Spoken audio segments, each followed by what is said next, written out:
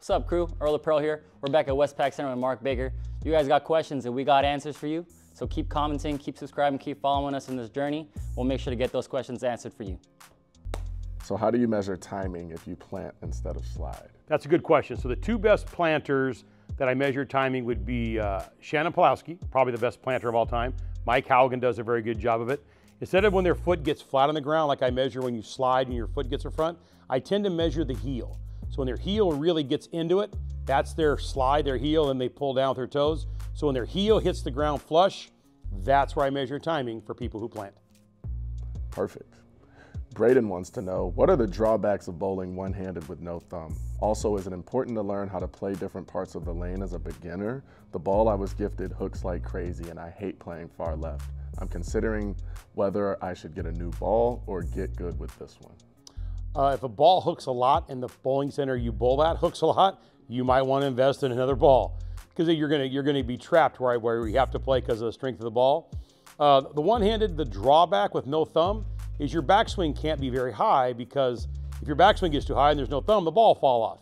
So the people that I know who are pretty good at bowling one-handed with no thumb all have one thing in common: they're really, really strong. So if you're a strong dude, should be no problem. Understood. That's a good answer. Capone wants to know, how important is it to slide versus stepping into your release? He started stepping because of bad approaches, and he can't break the habit. Well, you know, it seems to be a more and more common thing. A lot more people are planting instead of sliding. A lot has to do with the differences in the approaches. You know, like if you bowl on wood all the time and you go to a center that's synthetic, very, very sticky. Las Vegas, sometimes in the summer when it's real windy, it's still in the desert, very slippery. Then if it rains in the summer, you can't slide. So your weather has a ton to do with your approaches. So I understand why people plant. It's not the end of the world, it's just a little different thing you do. A lot of times people that plant, the only problem they have is they plant with their left foot and they pull down with their shoulders. That makes them have a hard time with a consistent release and accuracy. Okay. Next question. I am looking to purchase one of the training videos, but I'm not sure which one to get. I bowl one hand, no thumb. Do I get the two-hand video or the other? Which one would benefit me most? The two-handed video, because with no thumb, your swing is going to be short, closer to what a two-hander's backswing looks like. So that would be the easier way to measure your timing. Like if you don't have your thumb in it, you would measure like your two-hander even though your arm's back there. So I would definitely recommend it's still tricky because of how you start is going to be different because your left hand's not on the ball. So I'm not trying to sell you both videos. You know, they still have to have a push away. So I would think the two-handed video would make more sense.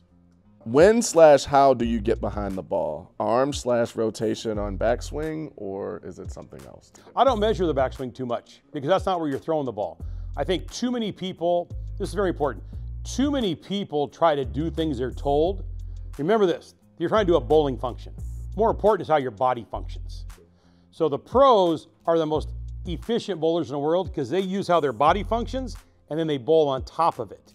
Too many bowlers, they get in their stance and their arms facing the wrong way. Their hands are all jacked up over here, trying to stay behind it in their stance. Well, guess what? That's not how you walk down the street. Your thumbs hang in. Now, if everybody's thumbs hung out, there'd be 230 bowlers walking down the street all over the world, but they don't. So how your body functions is way more important than the bowling function. It has to go together. So I don't care if your hand's completing the ball on the top. There's a window on the bottom. When it gets, from your downswing through your release, that's the only place your hand actually needs to be behind the ball. They don't measure your score in your backswing. You're right.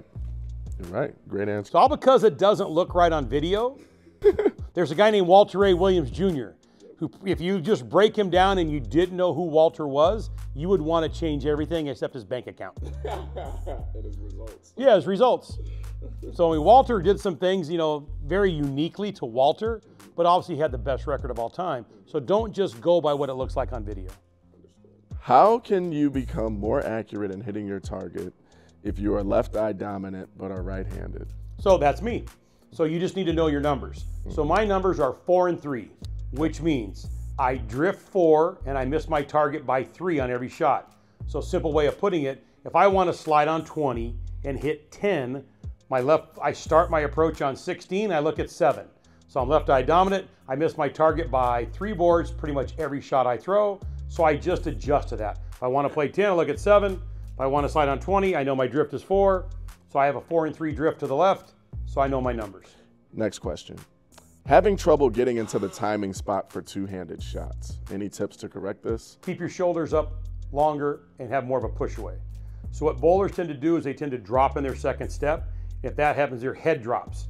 Your head can't drop till the ball goes back. As the ball swings by and your head drops, that gives you height of backswing.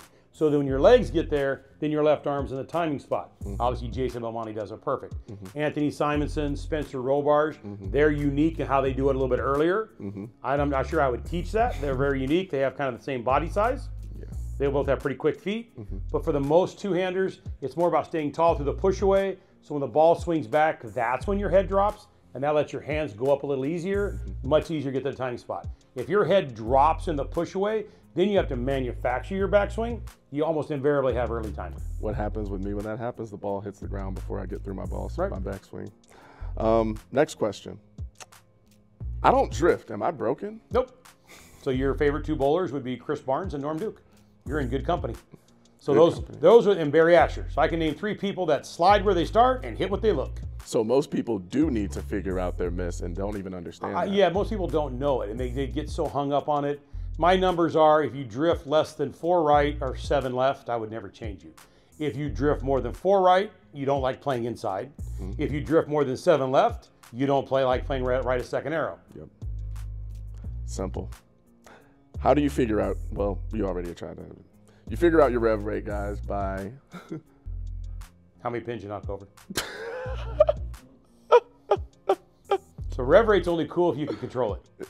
That's like you can hit the ball 300 yards, but if you can only hit 300 yards and it only barely stays inside the driving range, You don't know where it's going. Doesn't relate too well to the golf course. Now the guys who watched on TV this weekend, they hit it 340 dead straight, then their rev rates are pretty good. So rev rate's only good if you can control it. True that. Just all because your rev rate's high doesn't mean they knock down more pins. That's exactly right. Next question.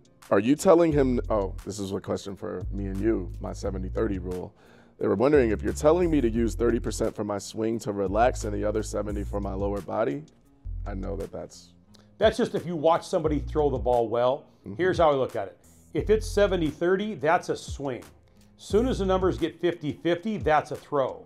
And if you have too much upper body movement and you're throwing it, you're not going to be accurate and you're not going to have a consistent release. That's why if you look at some of the pros, the best being Parker Bone, 90-10.